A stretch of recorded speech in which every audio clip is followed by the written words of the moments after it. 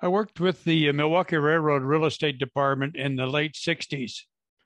And as such, I got familiar with quite a bit of the rail in and around Seattle, and particularly in the area from the um, stadiums further south, all the way down through Auburn. And that was Milwaukee territory, basically.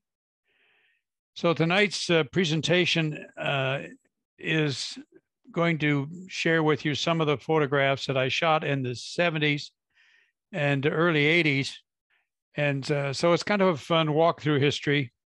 For those of you who are modeling anything from the 40s on up, a lot of these structures are small enough to fit on a layout. Here's basically this is the old King Dome. And this is the area that we're going to focus on initially. And we're going to look at all of these buildings in some detail. Zoom in on the early part here. This is the former location of the Milwaukee Freight House and offices down on First Avenue. And it's right now, this is the current location of King TV. These were all industrial buildings. This one still exists. The trackage came through here. This is the old Stacy Street Yard, which was Milwaukee owned for many, many years until it was ultimately sold to BNSF. But the trackage came off of Stacy Street Yard here and up to the Freight House. And this track came right past one of my favorite all-time buildings, which still exists. And I'm going to encourage somebody to build a model of this guy. But this is the Freight House. Had 4 tracks along here. And you should know that often in these circumstances, the railroad would park boxcars exactly opposite each other, and they would be able to load through the doors from all tracks coming through the adjacent boxcar, and with little steel ramps connecting them. But the track came along here, and this curvilinear feature is what's most interested me. The red outline is of that building that I'm speaking of. I identified it as the Kipper building. There was a tenant there by the name of Kipper Seafoods, and they shipped canned salmon all over the country from this location. We always called him Steve Kipper, the salmon shipper. And the yellow outline here is the Freight House and those tracks on the other side of it. The interesting thing about this building is that it had an angle point in it. So there's 2 dock high doors here, and each one is on one of the segments. And so you can see how the dock was extended out to let them reach the boxcars on the curve with these canopy roofs over them to help protect out some of the weather. The other thing that is very interesting to me is just the nature of the building. Was clad with corrugated iron, and you can see how it's weathered and so on. I think this would make a great model. We'll see another shot of it a little later as we travel down the street on current Google Earth. And it's all changed. It's all been painted, and you drive down First Avenue, there's quite a bit of stuff that was served by the Milwaukee off of this area back here. The next area I want to talk about is the Taylor Edwards property. Taylor Edwards was a drayage company from the 30s, 40s, 50s, and 60s. This is Holgate Street, 6th Avenue, and the 2 buildings side by side were interconnected with bowstring truss roofs. Then there's a cast in place concrete structure here. It was 4 stories tall, I think. That was also part of the warehouse complex, but it was split down the middle and served from the south end. And all of these had dock high doors, rail served on the easterly side. This is an interesting property, and ultimately these people became clients, and I ultimately ended up selling this property in the mid 80s. And this is the Taylor Edwards buildings today. It was sold to a company that modified the building substantially by cutting big storefronts in the concrete panels here and turning this into a showroom building rather than a warehouse. In the interim, after Taylor Edwards ceased operations there, decided to put it on the market, they still owned the building. They moved to FedEx as one of their very first big facilities in Seattle. So the point is that some of these older buildings have multiple uses and they can be upgraded depending on the era that you're modeling. These were typically 10 feet by 10 feet. This was also a 10-foot wide door. Truckers didn't like these doors because they were rather narrow, and over time they became pretty well beaten up on the corners here. The dock eye doors all have bumpers, rubber bumpers here. We're going to move down to another older building, which is rather fascinating. This is Canal Boiler Works. They were there for many, many years. I'm interested in this building because of the interior of it. And you can see these pictures here. Let me enlarge this guy.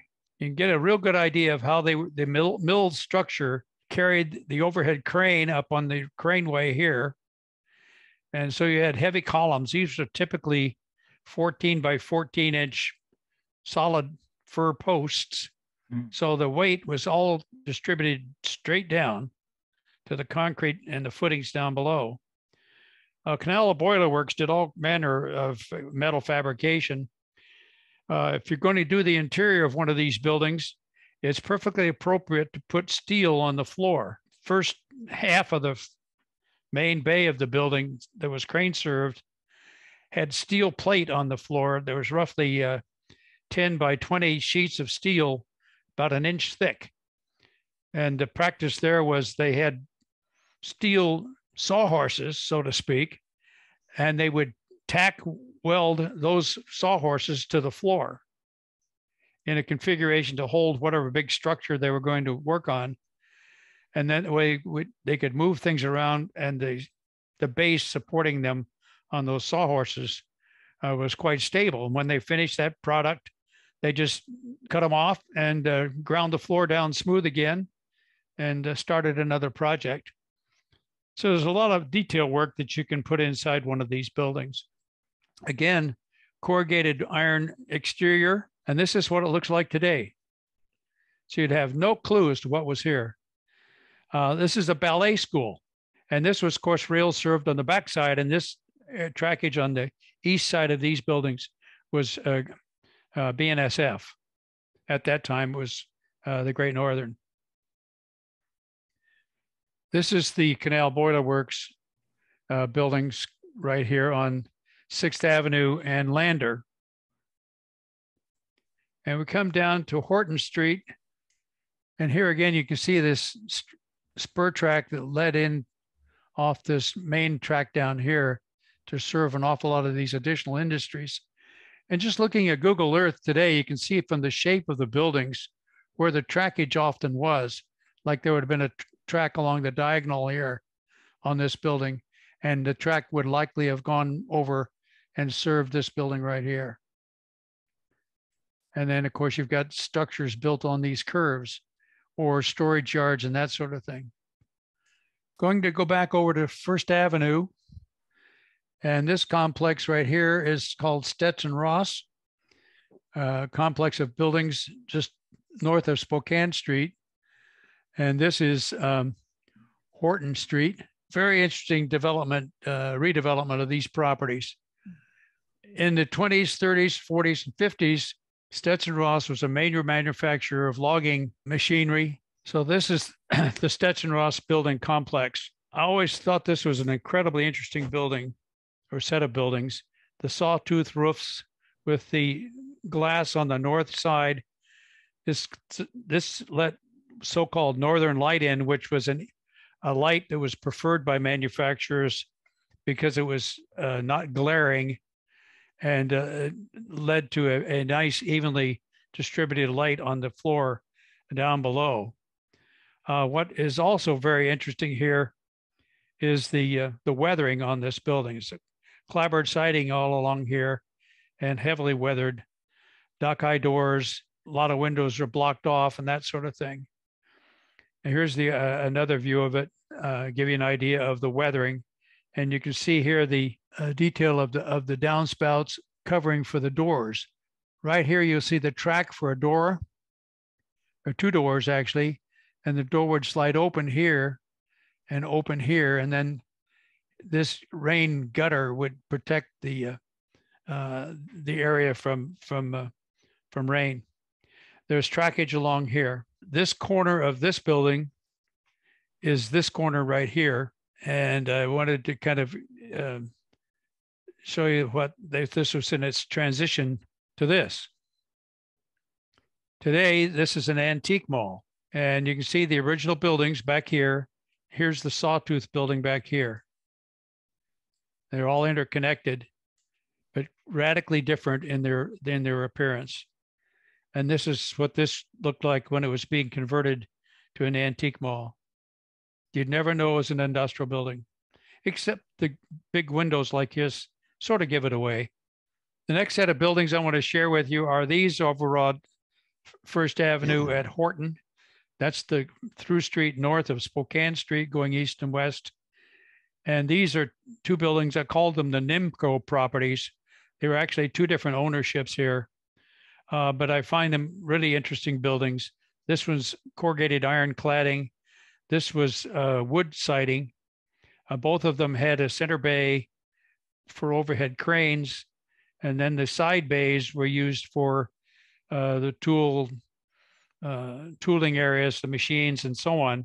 The center bay would have been for moving heavy fabricated projects around. I'll show you another picture of this facility, then I'll show you its location. Here they are in the late 70s, and obviously there had not been much money spent on them to maintain them. To the south of this building was this storage yard with an overhead crane. I shot this picture and I went back a couple of weeks later to add some additional detail here. And this was gone. And they had cut these support columns off about 4 feet from the ground and just scrapped it all out. So that's one of the things you got to learn about this, is that things have a way of disappearing in a hurry. What year was that? This would have been in the 70s. And here you see the location of NMRA. Here's Spokane Street, it's First Avenue South. Anyway, these are very interesting buildings because they are typical larger industrial users. The two buildings here, and then that outside storage yard right here with just an immense amount of junk in it. Well, it was not junk. Those were products that were in process. And again, you can see some better detail work on this spur track that came back through here. That one was on the Milwaukee, wasn't it, Russ? This would have been served by Milwaukee's over here. I'm pretty sure this is all served by Burlington Northern. This is the BNSF main line through here. Yeah, Mrs. Milwaukee over here, Northern Pacific over here. The BNSF one must be XUP. No, that's the Milwaukee. No, the one that's curvy over to the right. Oh, this? Yeah. Well, I don't know. Well, the other thing to keep in mind is a lot of these areas were served by several railroads by agreements, and some had trackage rights and some other had reciprocal switching rights and duties. And so I'm not 100% sure that the UP might have switched this at some point. We'll get a little bit later to talk about East Marginal Way, south of Spokane Street. That area was jointly owned. All that trackage on the west side of Marginal Way South was jointly owned by all four railroads: Northern Pacific, Milwaukee, Union Pacific, and Great Northern. The Union Pacific was the railroad that switched that trackage. Similarly, in the valley, the joint line owned by Union Pacific Milwaukee was switched by the Union Pacific. That included South Center and everything south all the way to Sumner. Okay, I want to go back up here. You see this area right here. This is at the time it was Sears. And you know what's there now? Starbucks. That's Starbucks. All of this. Very interesting structure. I got inside it when they were retrofitting it for earthquake, after the earthquake of 1965. I might mention that since I was at the railroad, I had the title of assistant engineer. I was basically a draftsman and I did a lot of leasing work and all that, but I had to have a title and they gussied it up and called me an assistant engineer. Well, we had the 1965 earthquake and the railroad got all of the engineers out to inspect the buildings. And it was my job. I inspected the Milwaukee Freight House and got to see some of the earthquake leftovers, so to speak. Very, very interesting. Light fixtures in the offices at the Freight House for the traffic department were these hanging fluorescent fixtures that had glass lenses on the bottom and on the two angled sides. The glass was like a half an inch thick.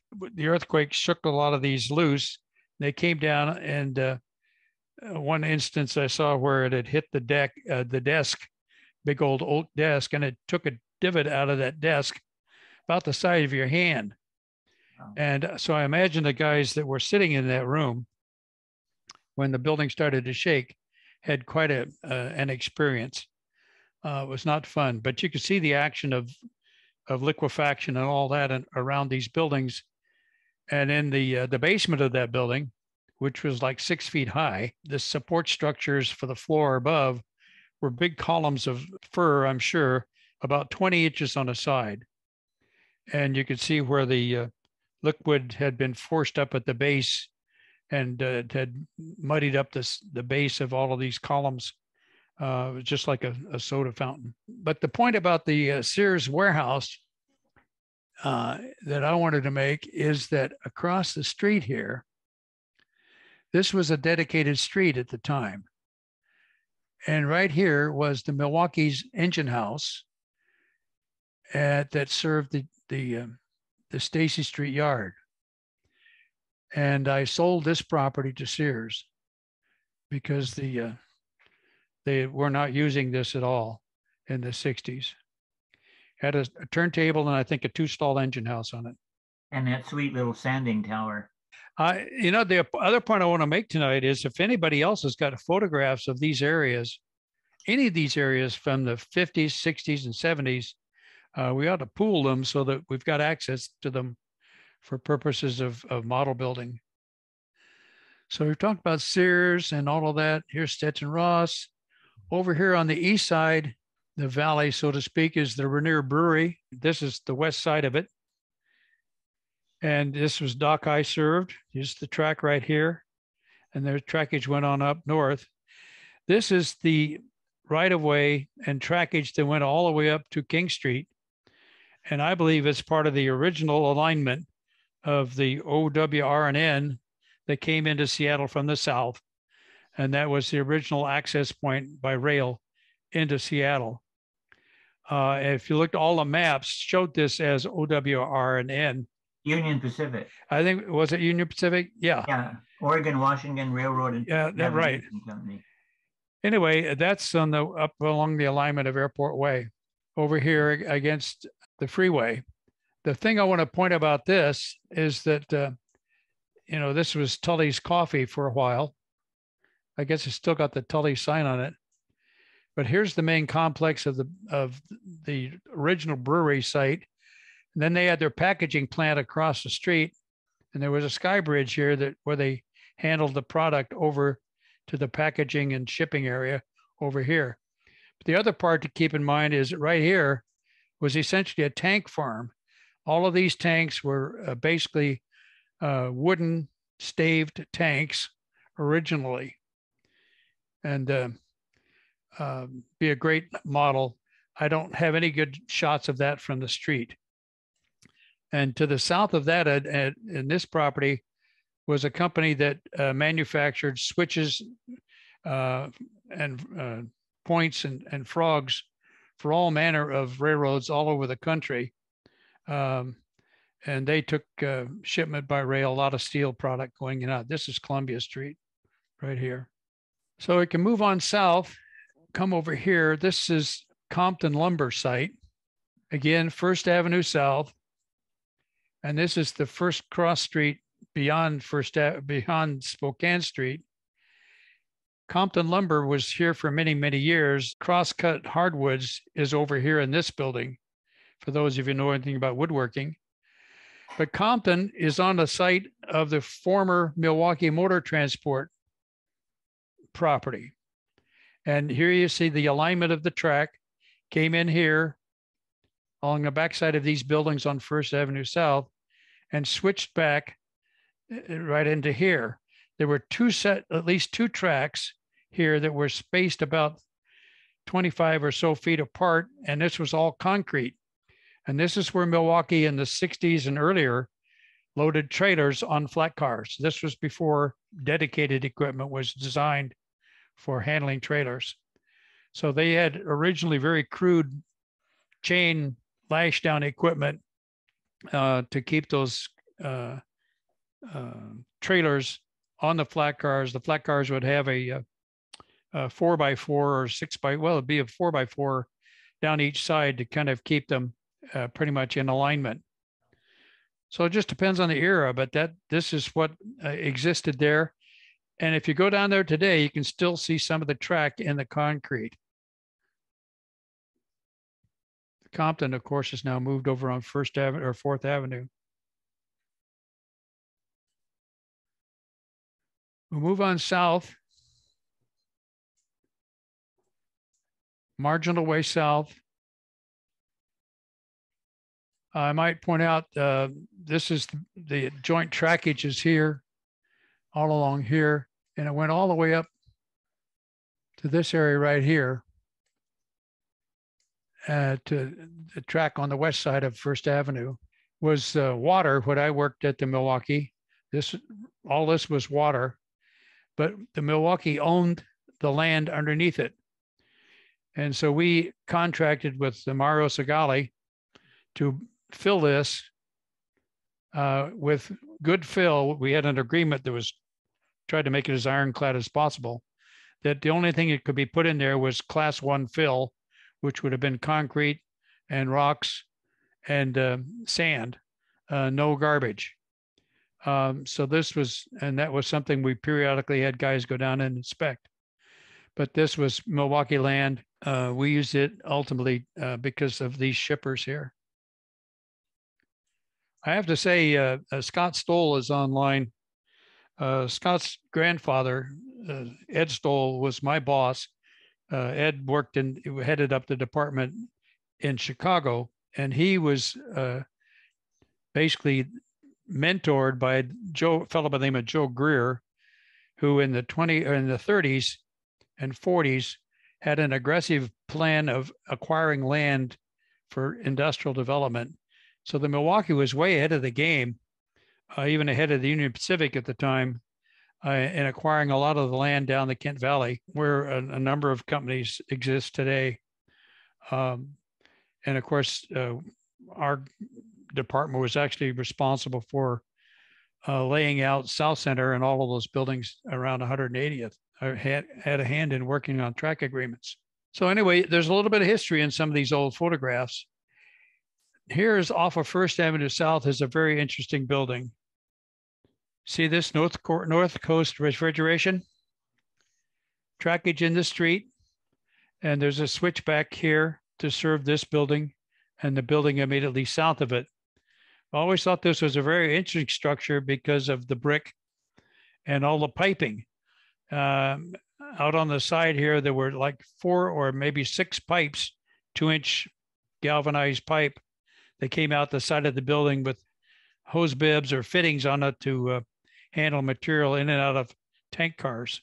They manufactured refrigeration components here, but they also, at the time that I was involved with them, were producing oxygen supplies.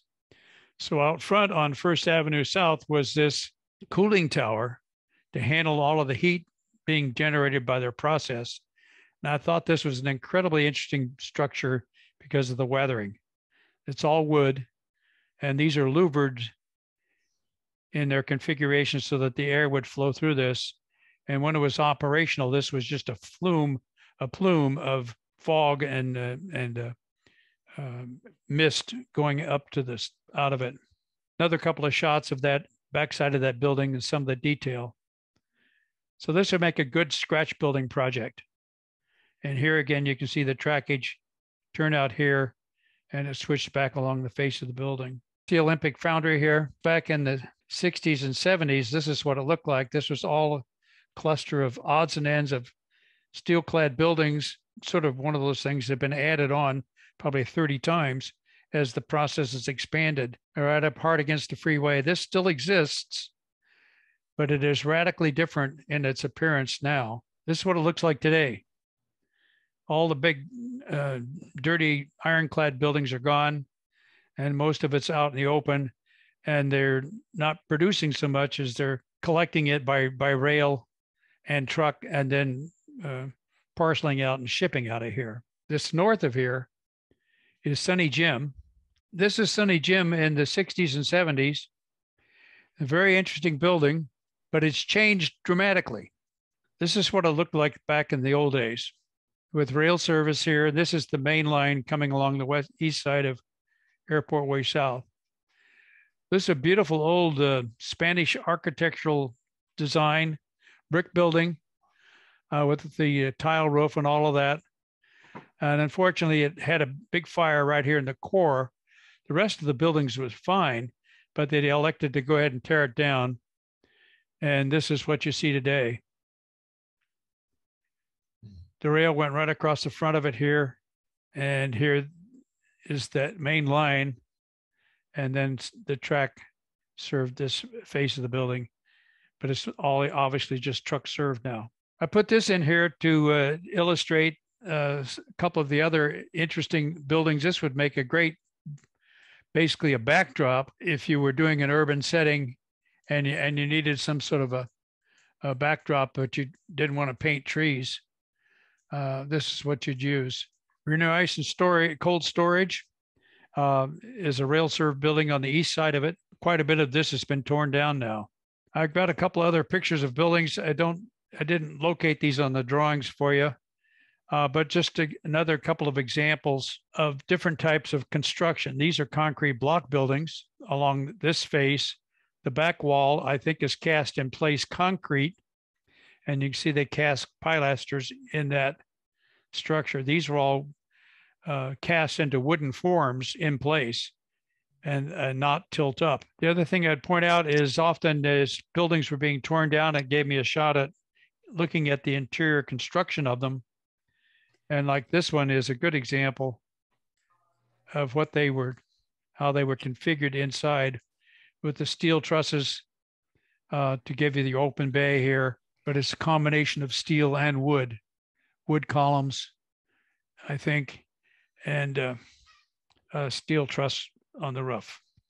Russ, can I, the 2 slides back now, you said you didn't know where it was, the blue building. That's actually, by the West Seattle Y by Seaport Steel.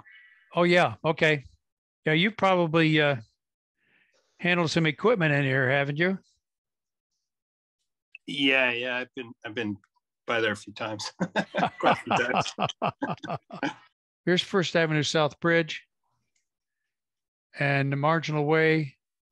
The track came actually down from up near the Argo Yard and Union Pacific Yard and down along the west side of Marginal Way.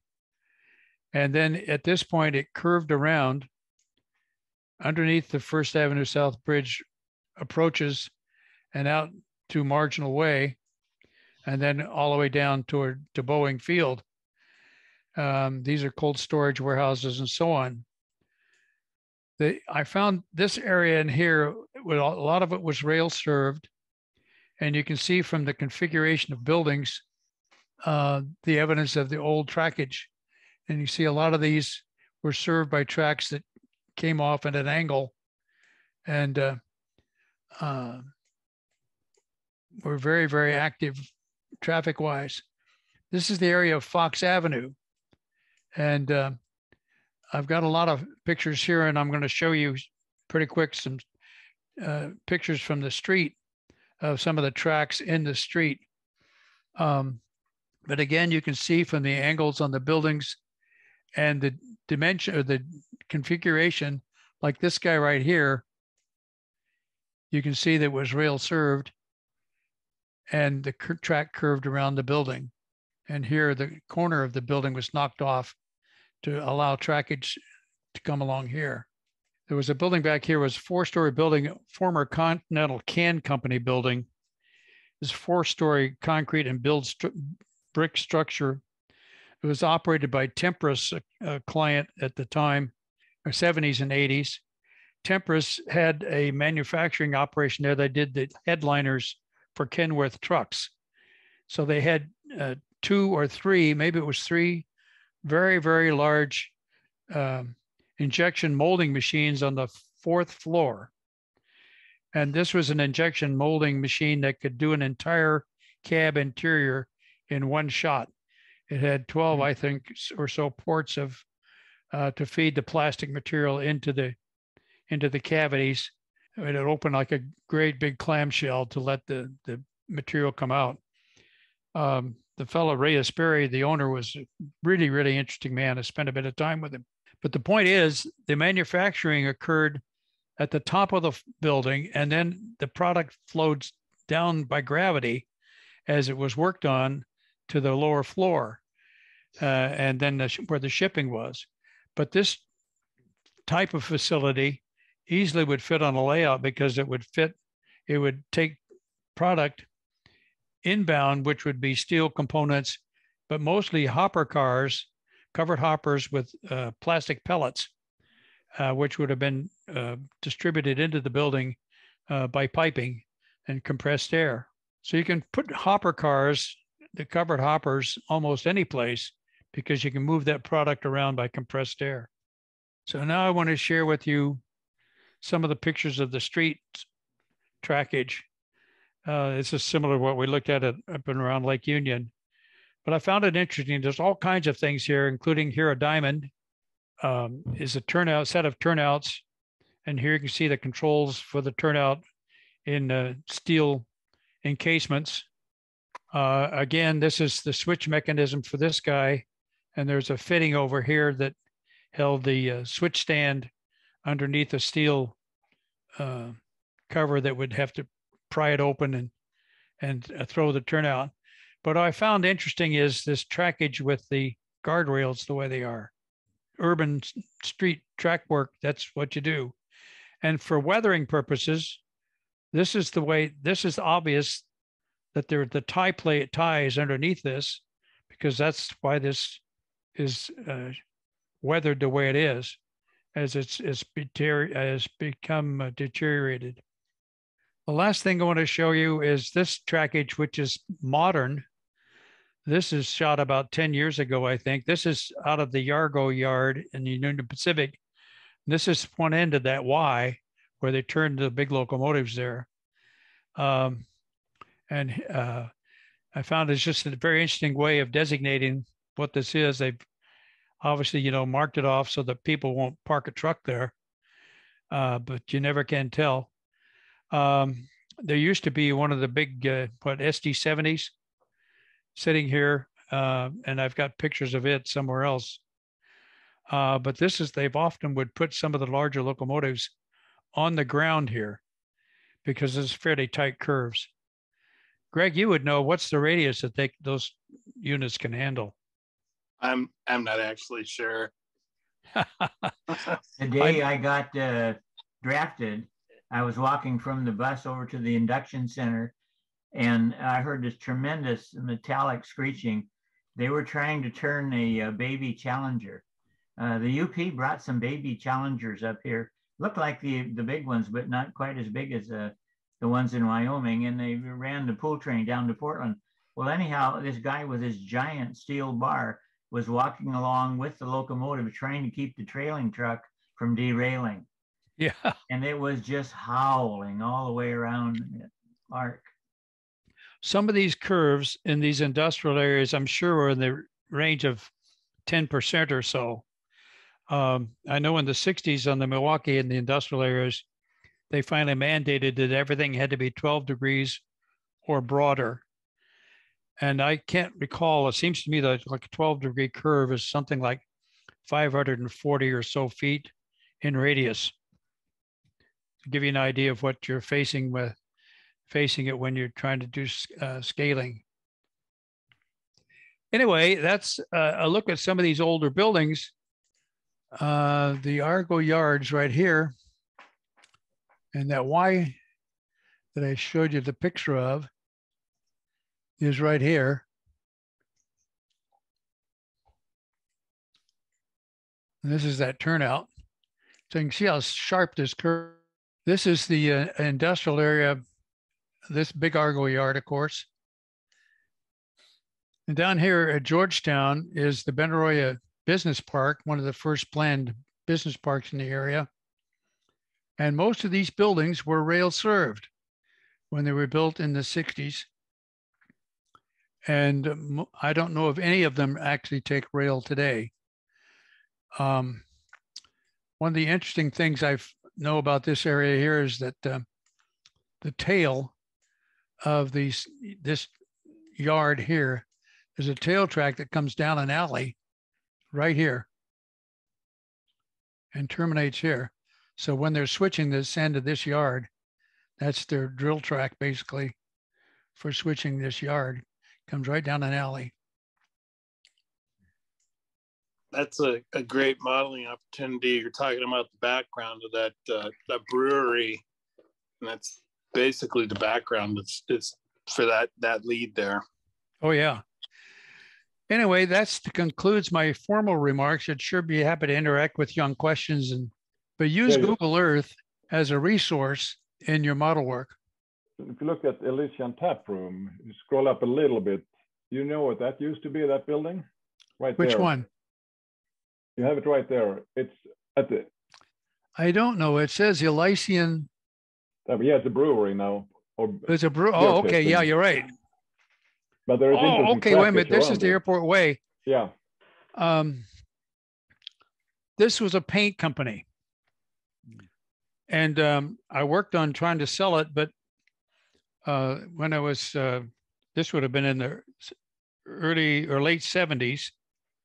And it was owned by a company out of Canada. It had a lot of tanks and so on here, but handling such sites in the early 70s was really awkward because of the contamination issues. And this fellow did not want to fool around with renovating the plant and paying the money to do that. So he elected to shut it down. And so I have not looked at this for a long time, but like you say, it's a brewery now, but it was originally a paint company. I didn't realize that Cleveland High School's football field was that close to the freeway. I wonder how many times field goals end up in the outside lane. Oh. Yeah. Well, there's all kinds of history here. Seattle Iron and Metal. This is, of course, the big concrete processing facility with the material collected here, but they have had the big kilns. Were they right out here on the street, I think? And the big rotary kilns and that sort of thing. Concrete cement companies were interesting because they handled tons and tons of short hoppers south of Spokane Street. Any other comments or questions, you guys? Any observations? Did the UP yard have a loop for turning the passenger trains out of King Street? I don't think so. All this was just this Y. Yeah, they just widened them, huh? Yeah, well, I think they ran a lot of this stuff out of King Street.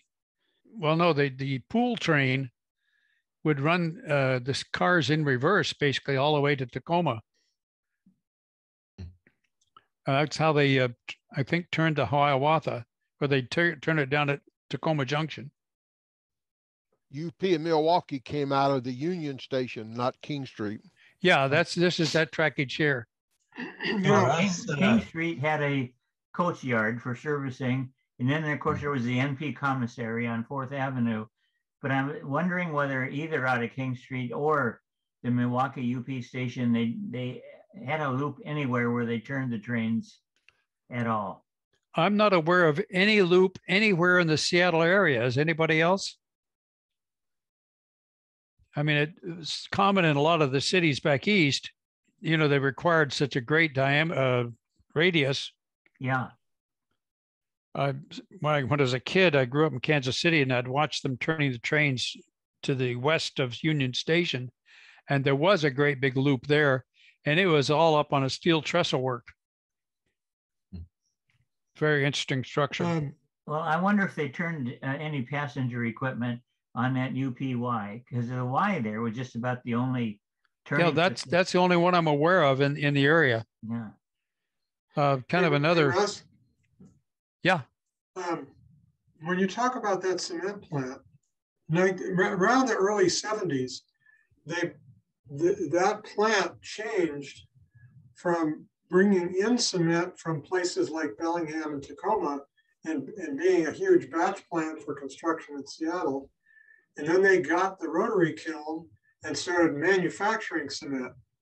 Yeah. So before 1973-ish, the small hopper cars were all coming into the cement plant loaded with cement and then going out empty. Whereas after they got the rotary kiln, everything changed and they were shipping cement out. And I don't even, they must be still shipping cement out because there's still a lot of those short hopper cars there.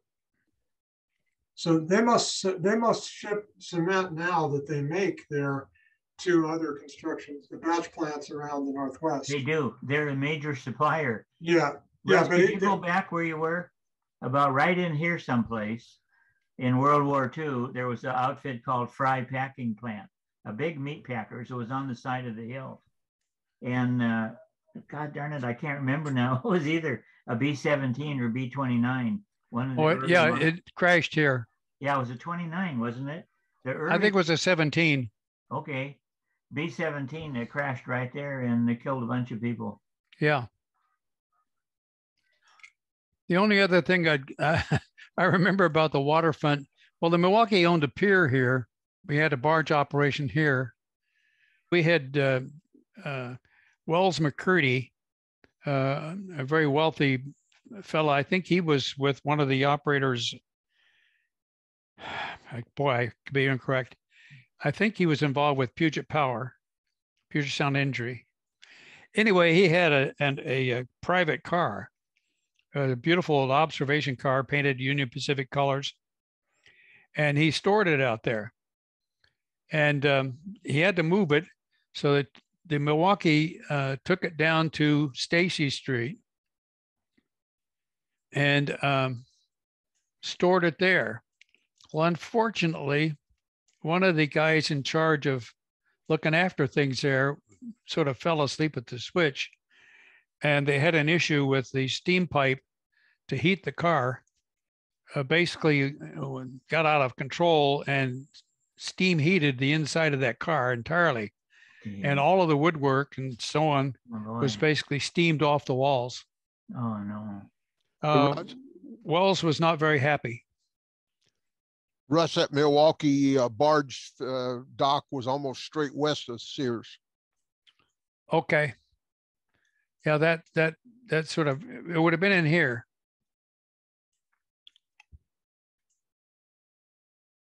So in here, I think that's right. It's in here somewhere. Here's the Sears building. This Sears property handled an incredible amount of traffic. It was like 1,100 cars a year. A great deal of that material went to Alaska out of this Sears store. This is how they distributed all their stuff to Alaska. There used to be, when I was a kid growing up, I remember super long wooden footbridge that would go across the railroad tracks from the Sears store over to the waterfront. Yeah, it was right here. Yeah, yeah. Me too. That had to be like into the 80s, didn't it? I think I remember that bridge being there. Yeah. Mm. So again, take advantage of Google Earth because you can get some really interesting stuff. For instance, here,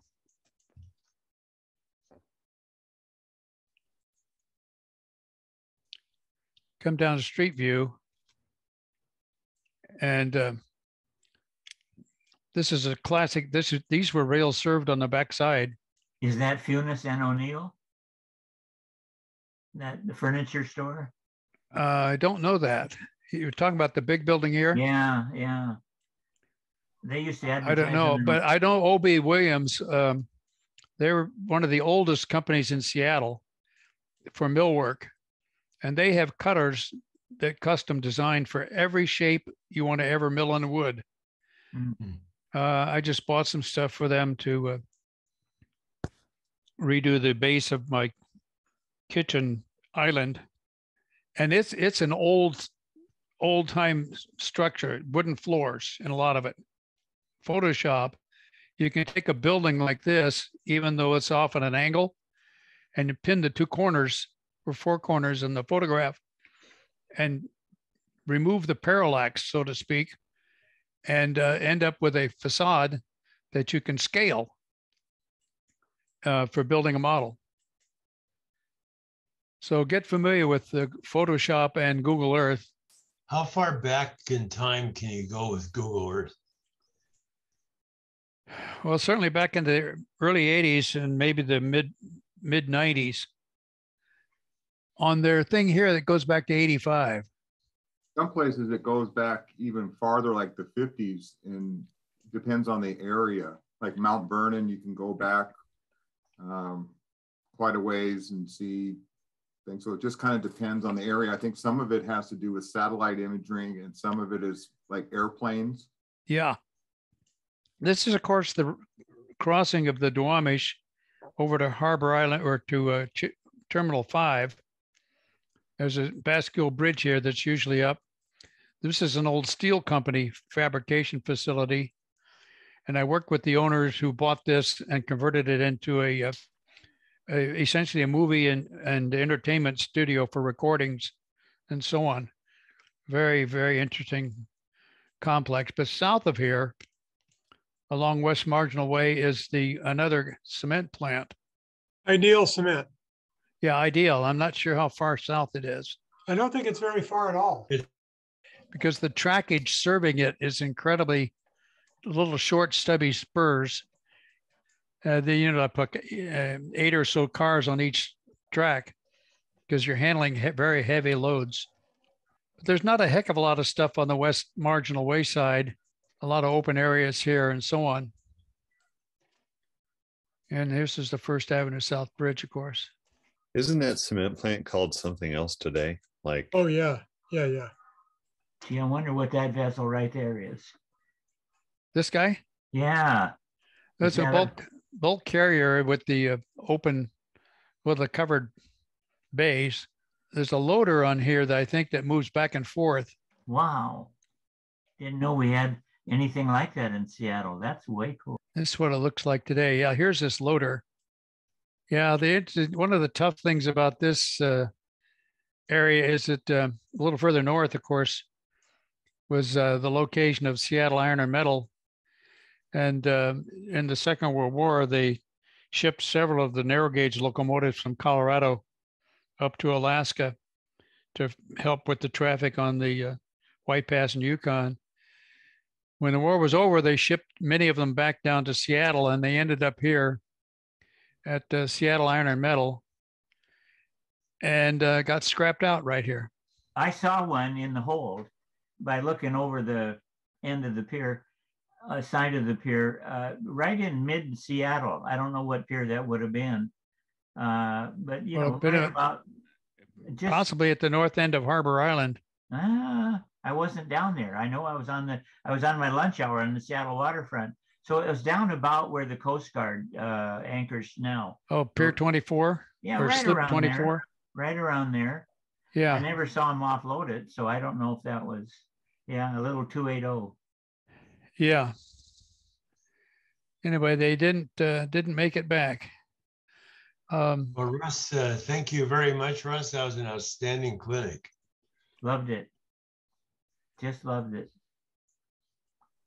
Now we got to keep doing these kind of talks more with all you guys that have gone and done this research and know some of these companies. It's really useful. I'll tell you, the memory fades real fast. I didn't think of it as research. I was just trying to get outdoors during my lunch hour. So Russ, I have kind of a personal question for you. Yeah. When was your last year with the Milwaukee? I left the Milwaukee in '69, I think. Okay. Yeah, Ed transferred me back to Chicago and gave me a $200 a month raise and a title change. And that was the mechanism back then. And I called up and I told my boss at the time, Bill Bobbitt, I said, Bill, I'm moving back to Seattle. And he says, well, you can't do that. I said, why not? He says, because we've already filled your position. I knew that, that's a typical old tactic. I said, that's fine. You've lost an employee. And he says, you don't want to quit now because we're going to have a recession. Watch me. Part of No, all that. I left, well ahead of the time of the demise of the road. It was too bad. I have to say the atmosphere in the Seattle office was incredibly nice. It was collegial. Everybody knew everybody. And it was very, very comfortable. So that was a hard environment to think about leaving. And was that still in the old Skinner building at the time? Yeah. Okay. No, the White Henry Stewart building. Oh, okay. All right. Yeah. After I left, they moved the offices over to the Skinner building because they tore the building down. And that's where the big Rainier Tower is. Okay. Well, if there's no more questions or any kind of discussion, I'd like to move on to the next part of our program. Is there anyone out there that would like to either show off or talk about any model? Yeah, I've got something I'll share that I did recently. Saw an article in the Mainline Modeler back in the 90s by Clint Crow. A lot of you guys know Clint Crow. Yeah. It was on making a form.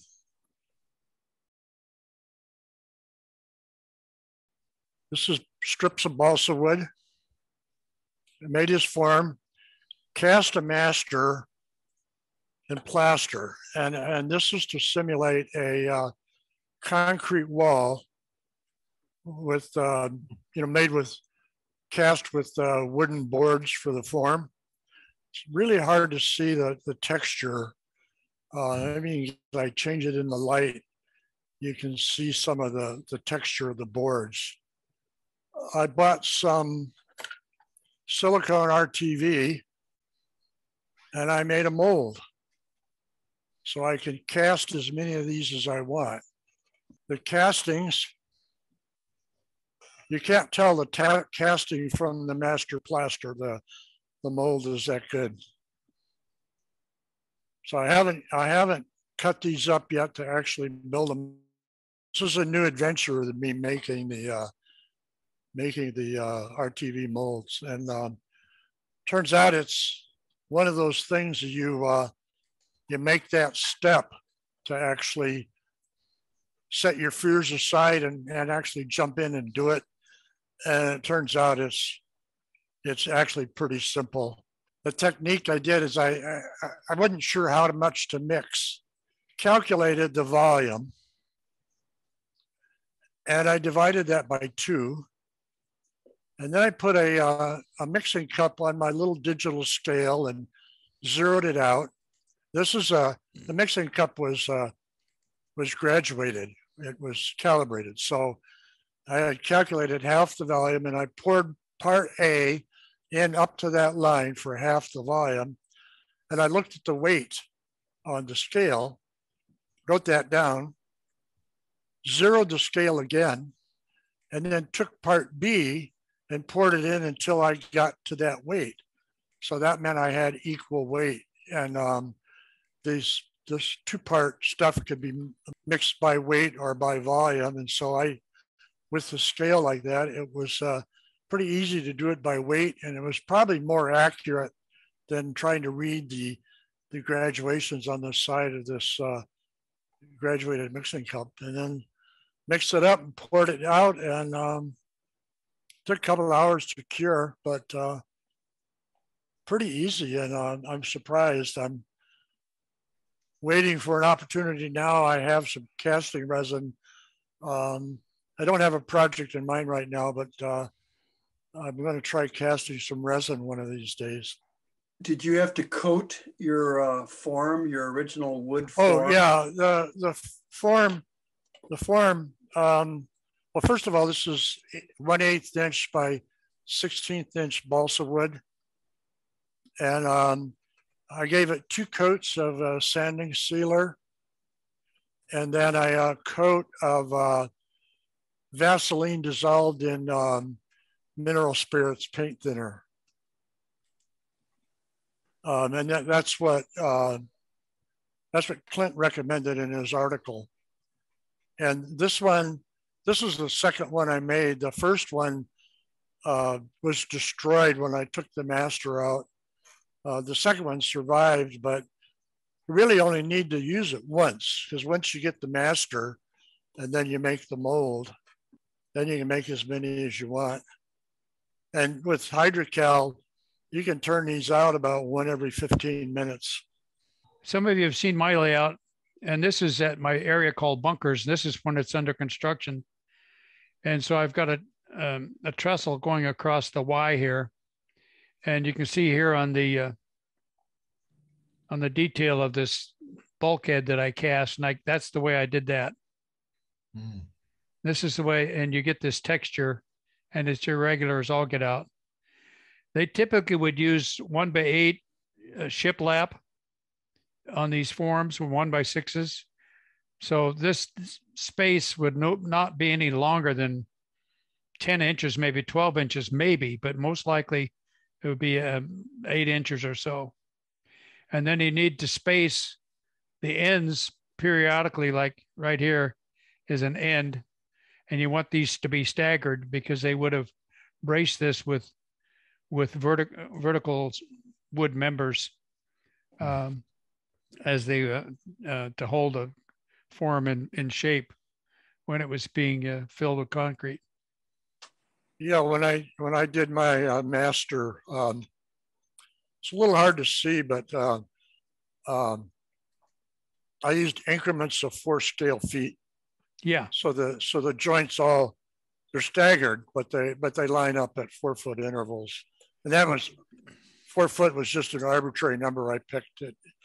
Well, keep in mind, early buildings had stud walls on 24. 16-inch center, but more earlier ones were 12-inch on center. Oh, really? And often the original buildings were like 2x6s for stud walls. And then after the Second World War, they got really cheap and they started using 2x4s, went to a 16-inch center. And that's a very typical increment.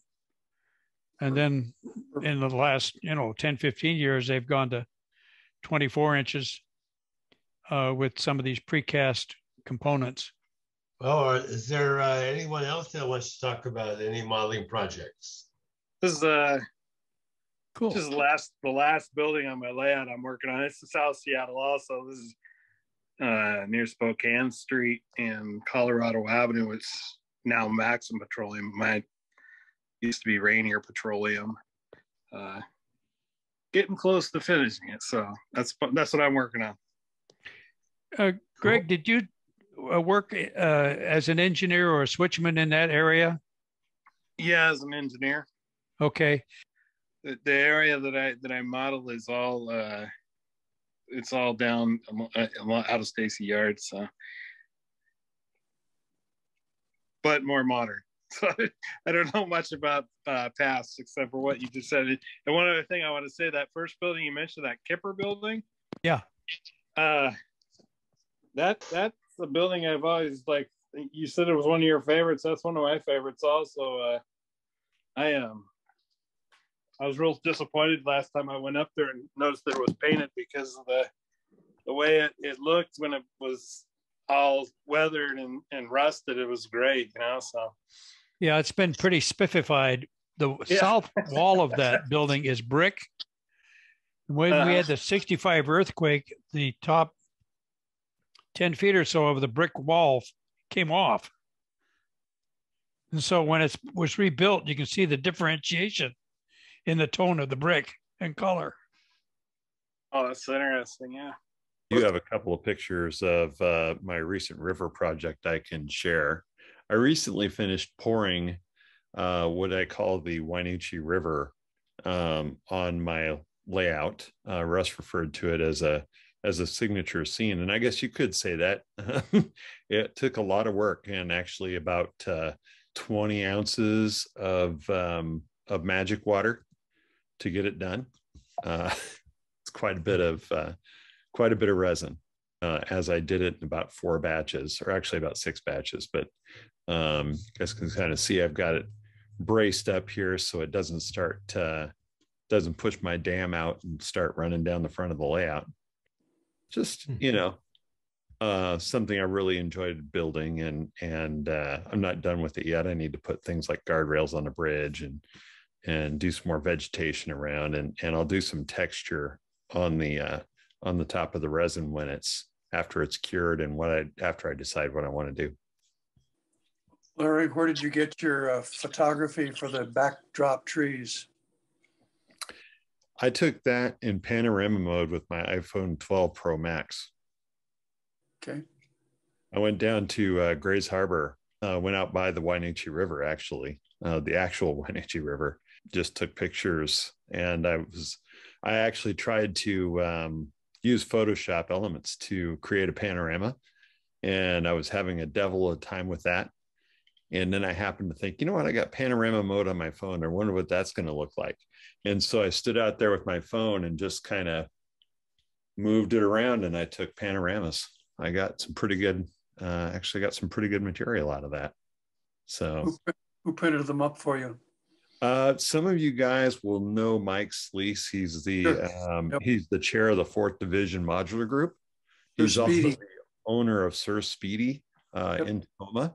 And they do signs, and they do, you know, things like that. And this is actually printed on like 3mm PVC. And it can be printed up to 8 feet wide. Is this a standalone backdrop then? Yeah, the backdrop is, like I said, it's printed on 3mm PVC. So I can actually, when I went down to get those, I actually flexed them into the cab of my Ranger pickup, and the resin is actually tinted with a combination of red dye, green dye, and black India ink. And so, all that stuff's available through Scenery Express. Tyler Whitcomb, who some of you guys know, is an excellent N-scale modeler, actually told me to use magic water. He said that's the product that he recommends. And if you've seen his layout, you've seen some really nice modeling of water. And one of the other things I did on the bottom was it's got sifted paving sand, and I tinted, and I put the black India ink in there. I took a Ceramicoat terracotta color paint, and I dribbled that over that paving sand, or play sand or paving sand as well, so that it kind of tinted that with a more brown color. On this is the same material right up here, the sifted, or the paving sand. It's actually not sifted, but it's the paving sand. On this one, because I wanted it brighter, I actually went over and dribbled pale gray over the top of it. This is a picture of it when I was actually, after I put down the paving sand. It hadn't quite dried, but you can see over on the right, there's a really dark area. And that's where the India ink went in. And then the more orangey or brown area over here is the terracotta. And then Tyler also said to do matte medium around the edges of it, and that keeps the epoxy from climbing the edge of your area that you have it in. So kind of, otherwise it'll climb the shore, and sometimes it can climb like 1.5 inches. Thank you very much for showing us your techniques. That was awesome. Yeah, that was really cool. Yep. That was very cool. Glad you guys enjoyed it. So I hope that until next time, I hope that everybody stays safe, stays healthy, and hope everybody out there has fun with mile railroading. So I'll see you guys next month, and take care.